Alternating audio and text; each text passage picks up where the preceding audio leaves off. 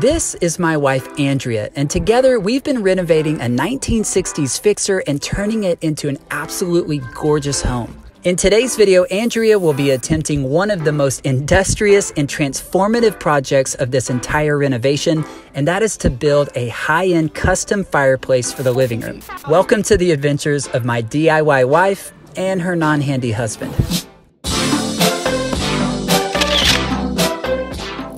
This is our living room, but it hasn't always looked like this. When we bought our house 3 years ago, this room was dark, dingy, and dated, but with new flooring, paint, and some furniture and decor, we were really able to transform this room into a space that our family loves to be in. But as beautiful as this room is, it's always felt like it's missing something really important. This room is massive, and while I love a lot of the individual design elements that I've added to it, a lot of it just felt disconnected or like it's competing to be the main focal point. I've had this idea for several years now to build this large fireplace that will act as the main focal point of this room. My theory has been that having a focal point that fits the scale of this large room will really help ground and anchor everything else on it, making it feel more cohesive and cozy even though the space is so massive.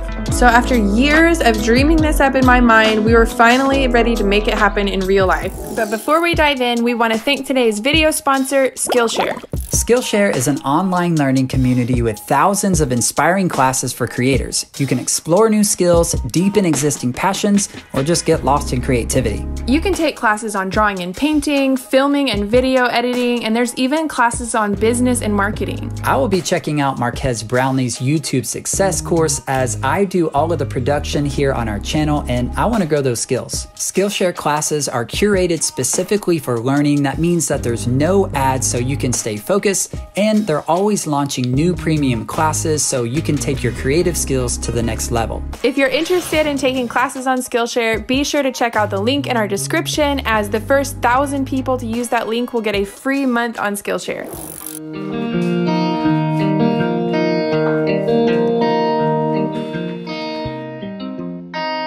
I started out by removing the old mantle to give myself a blank slate for planing.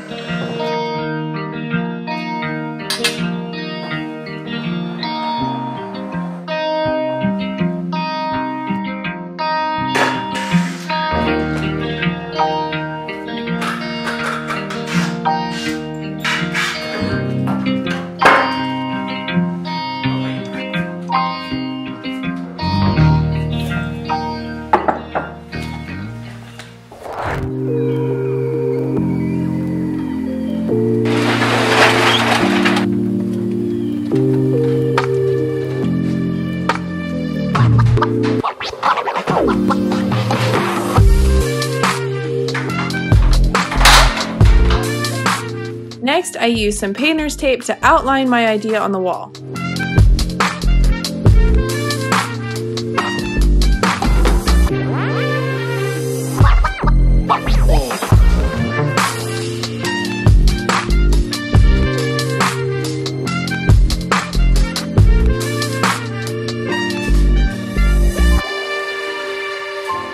This just really helped me get a better visual on the size and the angles and make sure I liked the way everything was looking.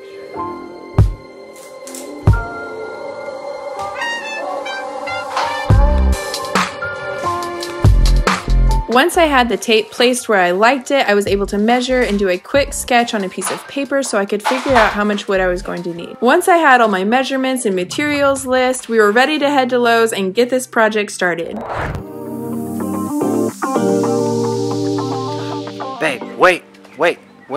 Do you feel that? Yeah, it's like 75 degrees and 90% humidity. 90% humidity. It's like a lukewarm sauna. Oh, it's amazing. Lovely. Texas fall is It's just gorgeous. To cool off. We're having a cold front in a couple of days. Should get down into the lower 70s, I would guess.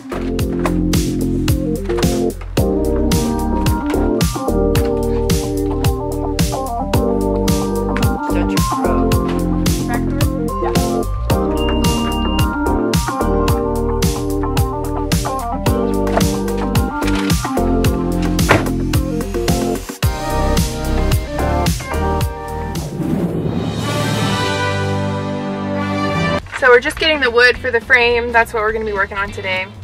I did a rough sketch just to see about how much we need. Hopefully I'm not too off in my estimations. Alright, so Andrea says that she left something inside, so I'm gonna load it all myself. I don't know if I believe her, but we're gonna get it done anyways. Okay, we are testing the limits of a minivan's ability, that's for sure. How much can your minivan hold? Look who decided to show back up. 3 at once. Hey, who needs a truck when you got a minivan? I mean, shoot. That's what minivans are made for. I mean, look at that. Construction vehicles. It's not only for carrying children. If they can handle children, they can handle all this. It's true. Once I made my initial cuts, the fireplace practically built itself. Okay, not really, but it didn't take too terribly long.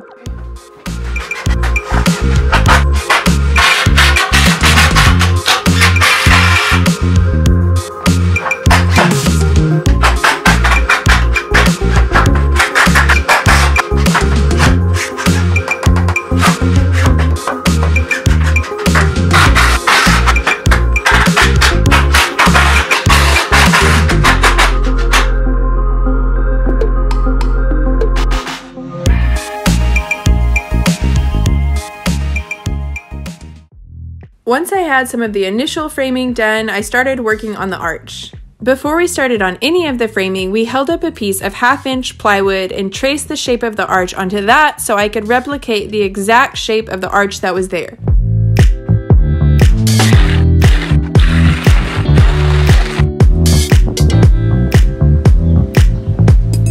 Next, I cut the sides and the top down so it would fit within the framing that I'd already built, and then traced this shape onto a second piece of plywood so I could have 2 matching shapes.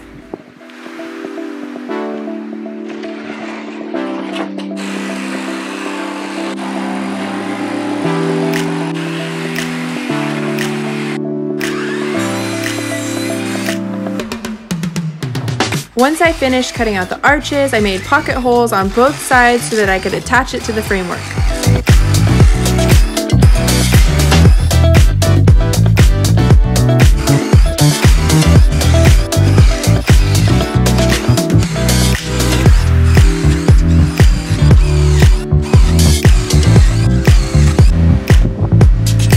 Next, I measured the depth of the fireplace so I could continue building the arch.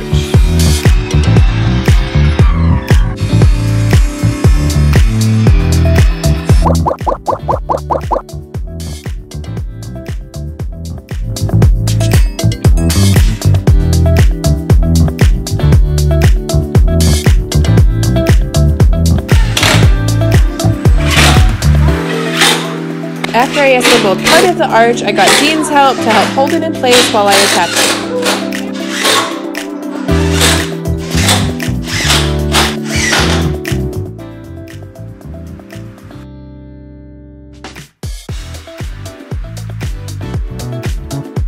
After we got the arch on, I took a step back and it was really exciting to see it finally start to take shape. Next, I grabbed one of my young apprentices to help drill the pocket holes so we could finish framing this arch.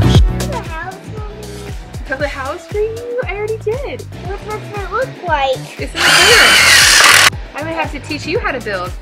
And you can build a house. This is the house that she built for him. Yesterday, he was like, it's hot. The sawdust gets warm. And I said, that's because of friction. He said, we should get rid of all the friction so it's not hot.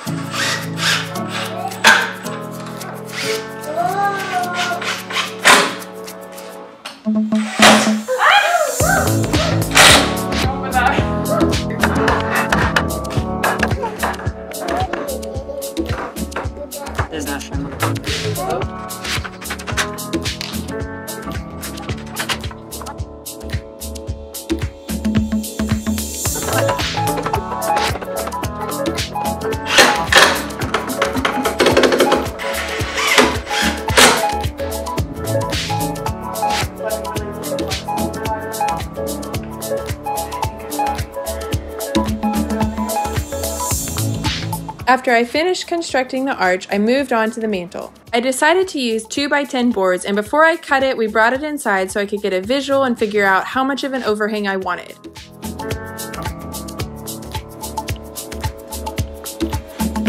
It's been in my head so long, it's funny to see it. I stop and stare and like, whoa, so what? That's what I do with you. Stop and stare. Oh.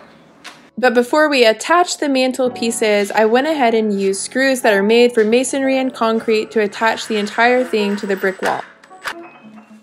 Then I was ready to cut and attach the mantle pieces.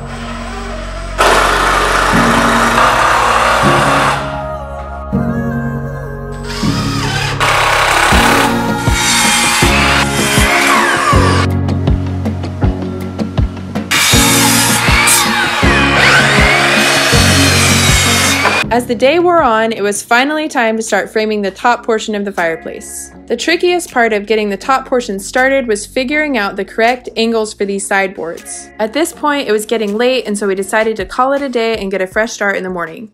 The next day started bright and early with a Lowe's trip, and I was feeling pretty tired, so I just decided to use the force to make things easier.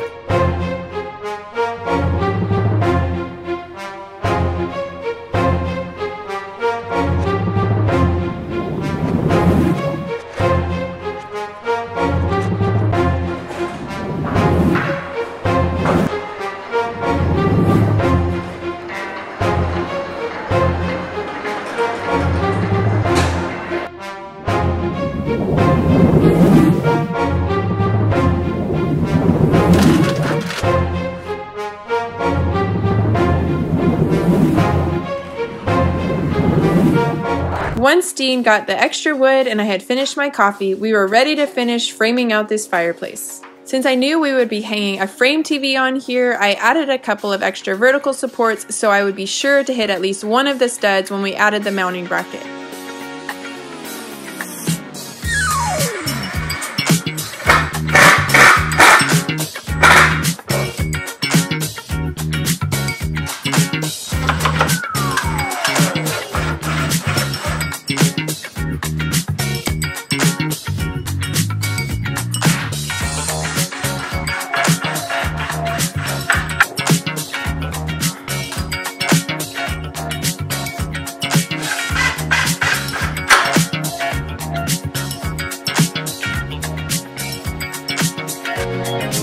It looks like a whole piece of artwork.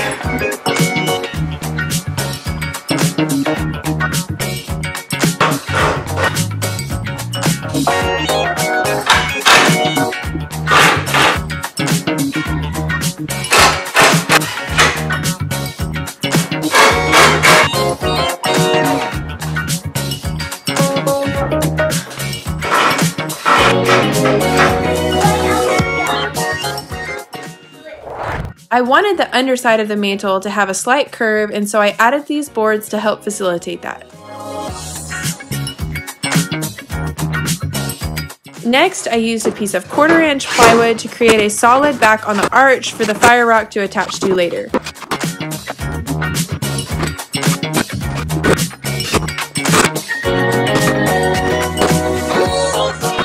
I just feel like the weight of the world is on my shoulders.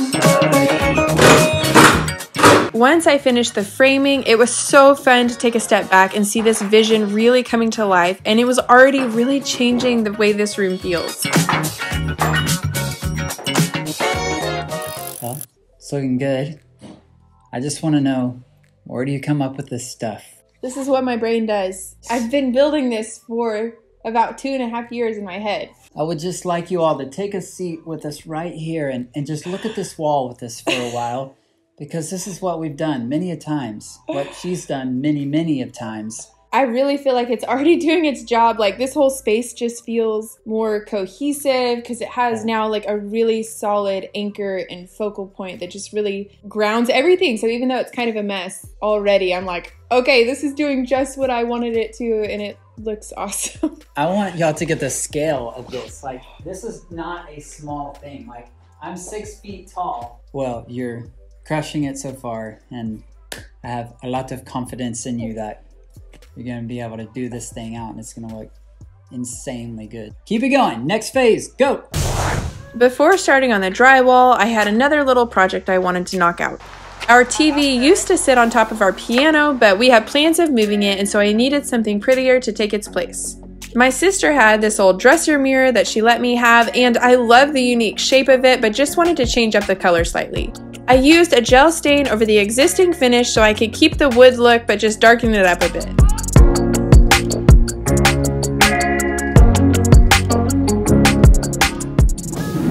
As Andrea finished up the mirror, it was my turn to go to Lowe's and get some fire rock to sheetrock out this fireplace. The only problem is that fire rock comes in 4x8 sheets, and that does not fit in our minivan. So I went through this magic portal to turn my minivan into a truck.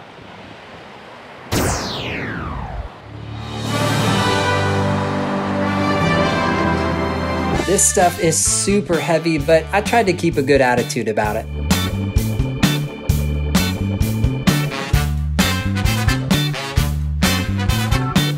Once I had purchased the fire rock, I had to load it by myself into the back of the truck, and the only problem with that is that each sheet weighs about 7,432 pounds, but I hulked it, got it into the back of the truck, and you can bet that I slept good that night. The next day was bright and beautiful, and it was an exciting day because our man Ernest was coming in to start on drywall. And you'll hear us say drywall or sheetrock occasionally, but what we really use for this is 5/8 fire rock. Our fireplace is a gas fireplace and it doesn't put out much heat, but we wanted to be extra safe and use the thicker fire rock for this. We decided to hire out this part because even though I have installed drywall before, I knew that Ernest would do this about 10 times faster than me and it would look better in the end. And we've worked with Ernest before and he does amazing work and we just really like him. As you can see here, we ended up having to remove those wood blocks that I put underneath the mantle because that idea just wasn't going to work. We ended up landing on a different technique to get that subtle curve that I wanted.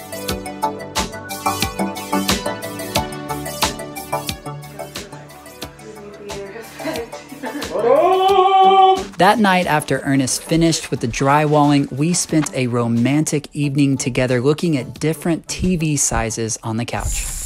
Okay, I was really excited though because I have been dreaming of getting a frame TV for years now because when you're not using it, it looks a lot like artwork, and I just love the idea of not having a giant black box being the focal point of our living room. Once the TV arrived, it was simply a matter of opening it up and following the instructions to install the mounting hardware.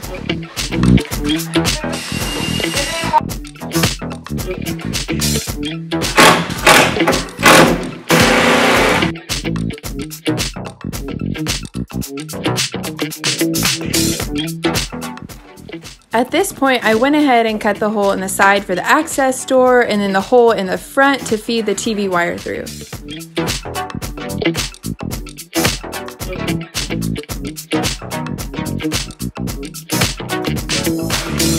The access door allows us to get to the gas to turn the fireplace on and also makes a really convenient spot to hide the One Connect box for the TV.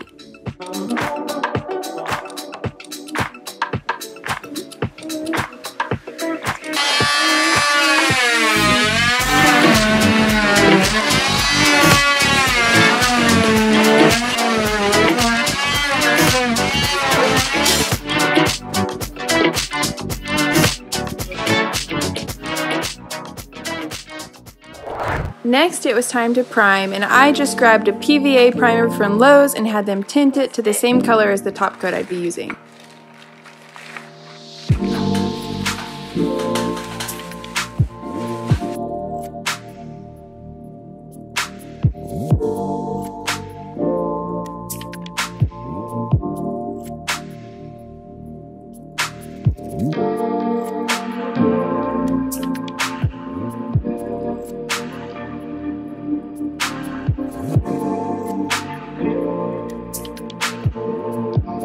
And this part was so exciting because we were finally getting to see what this whole thing was going to look like finished.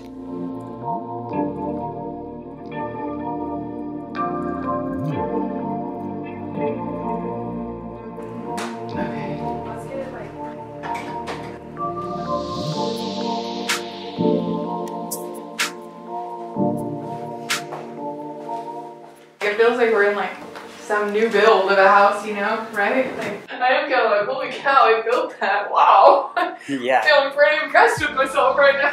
It's looking so good. I'm like, you're the real deal. You're the real deal, babe. All right, I found you these pro shovels. That'll do. After that, Andrea decided that she wanted to clean out the fireplace, put some new rocks in it, paint the whole thing, and just give it a whole new fresh look.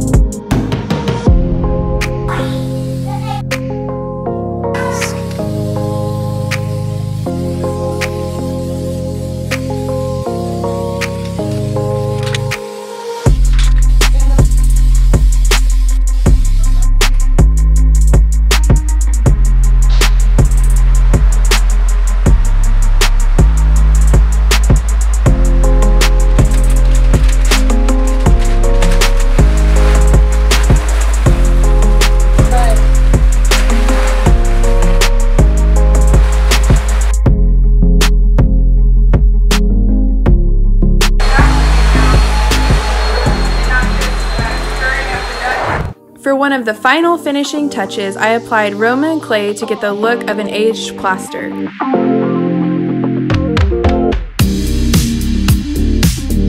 Now, this is a really subtle detail and it's probably even harder to see on this screen, but this really just adds a bit of softness and depth and texture to what would have otherwise been a pretty plain drywall surface. After finishing off the Roman clay, I had a little idea to make the TV look even more like artwork. I decided to build a custom wooden frame to go around the TV. To build my custom frame, I started out by measuring the TV and then building this box out of 1x2 pine boards that would fit around the TV with about 1/8 of an inch extra on each side.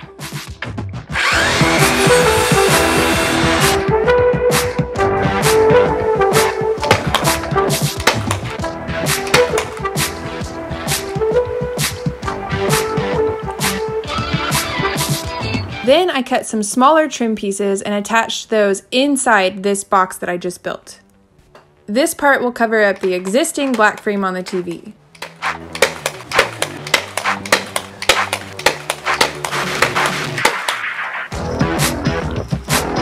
After I had it all assembled, we brought it inside just to make sure that it fit.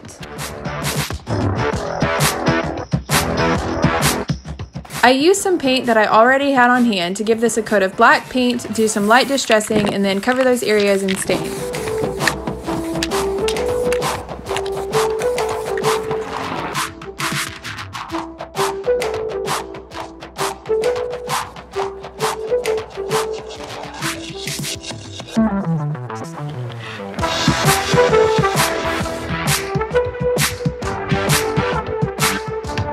I also realized I still needed to cut out a small area on the bottom of the frame where the sensor sticks out under the TV.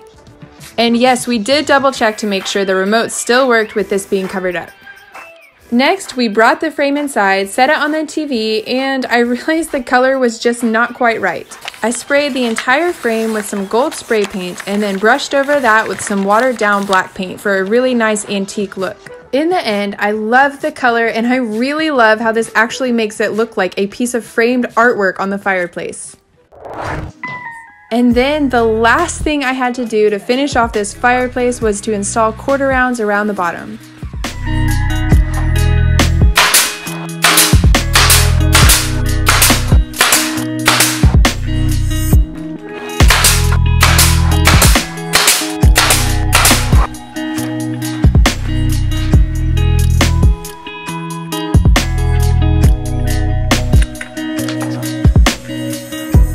Once I finished installing the quarter rounds, it was time to get the living room cleaned up, and we were finally able to take a step back and really take in the finished result. And I cannot believe how beautiful this fireplace turned out.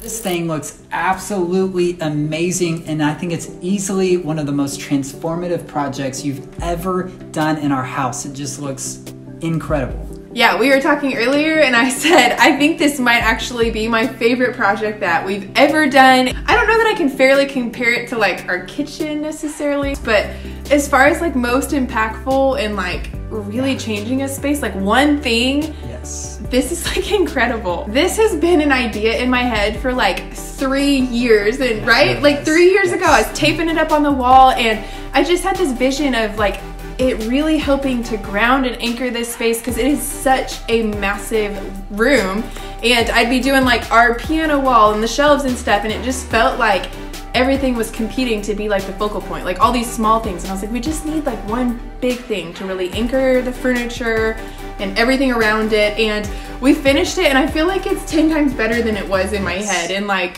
which is such a good feeling, and it looks so good. Well, that's it for today's project. Again, it's one of our absolute favorite projects, and we have more incredible home projects coming up that we're really excited about, so we would highly encourage you to stick around if you want to see Andrea do more incredible things that I can't do.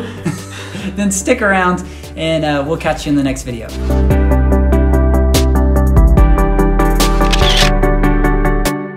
Same old story. I'm always tired. Why are you always tired?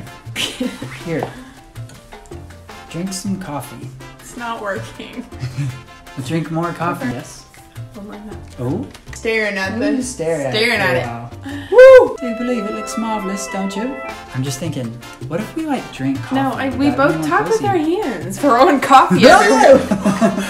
Coffee! This is my favorite. Oh, sorry, babe. You got a coffee bath. Both talk with our hands. Oh, I talk a lot with You my do a hands. lot. Yeah, This really thing rubbed looks off on me. amazing. I was like, man, he's really into what I'm saying. Yeah, Keep talking. he's like really into He's me. really smiling at me. Hey, could I get your number after we're done here? No. Okay. Oh, you sound like a triangle. What the heck is this line on my chest? Has that? Look at that. All I can think about is my first year at a new school in 6th grade and having to lip sync a song in front of everybody, and it was like absolutely traumatizing. I forever hated drama after that.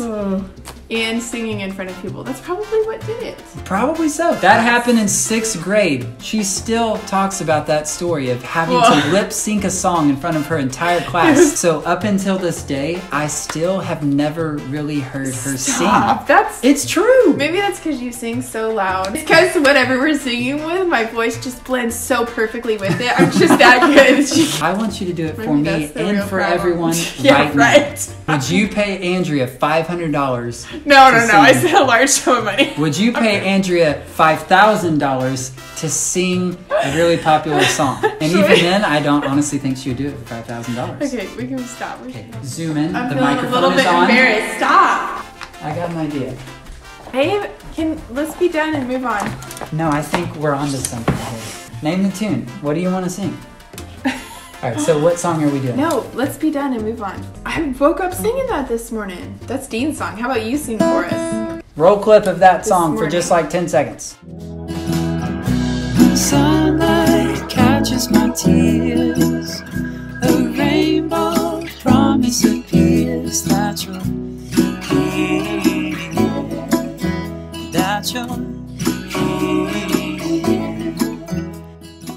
Music joke. Nope. What do you call it when you push minor and a piano off a cliff? A flat minor. Whoa! So good. Oh, wow. That is huge. It's so good.